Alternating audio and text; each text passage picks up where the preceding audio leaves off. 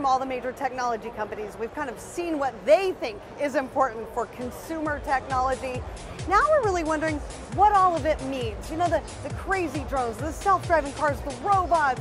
What does that really mean for us, the very people who are using these gadgets day in and day out? We talked with Ericsson, a technology company, trying to answer those very questions and doing it by talking to people just like you and me. We went out to over 40 major cities in all major continents and talked to a representative of 100,000 users to find out what they saw as the top needs coming into the future and where they saw the trends going.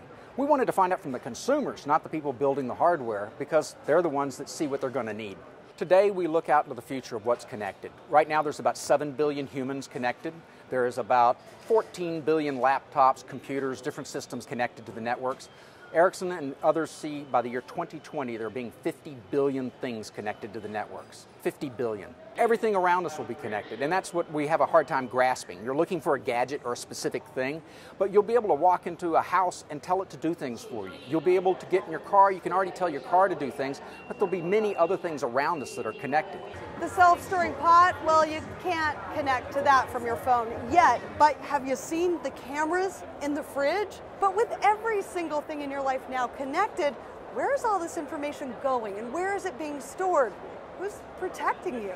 New things are scary, without a doubt. We're working hand in hand with multiple partners to create a truly secure back-end cloud. How do you find when people have breached it? How do you find what data they've breached? How do you understand how to keep that breach from happening again? Cloud isn't just about storage. It's about making secure connections for everyone and everything around you. This is where we see the future of communications having to go. For people to trust new technology, they need to be able to know it's safe and secure for their use. I don't know about you, but that makes me feel a lot better that these folks have their head in the clouds so that you and me, we don't have to.